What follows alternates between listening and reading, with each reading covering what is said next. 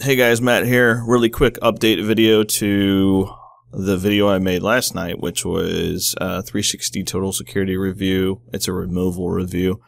But Adam pointed out that I did not have Bitdefender turned on, and he was yelling at his TV. So I have to go ahead and check that out now, because that's kind of bothering me too. I didn't realize that down here, these things have to have like a color to them. It'd be nice if they had like a little check mark or something.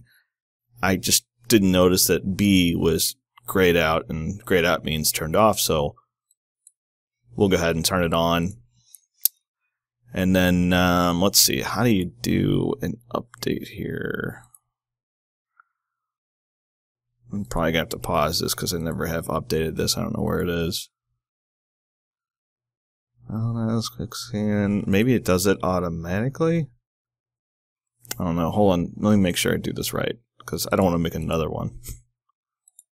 Okay, I didn't really see any obvious update. I just clicked this version down here, and oh, it found a new upgrade. Okay, upgrade now. So it'd be nice if they had a bigger upgrade button, or check for upgrades, or I don't know, something like that. So I guess this is going to take a few minutes here.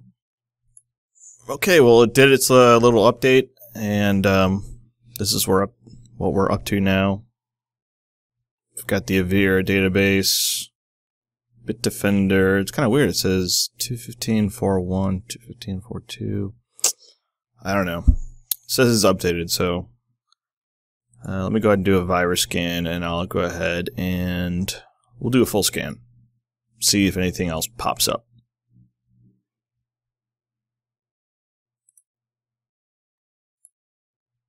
Okay, so nothing really happened. It found some uninstaller.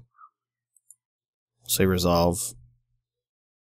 So in this case, we know Bitdefender didn't really find anything different than the other engines. So anyway, that's it for this video. It's a small little update. We'll probably have many more of these types of videos. I think I'm going to do one for the mrizos, where I'll join their little community, which is coming up probably next. So thanks a lot.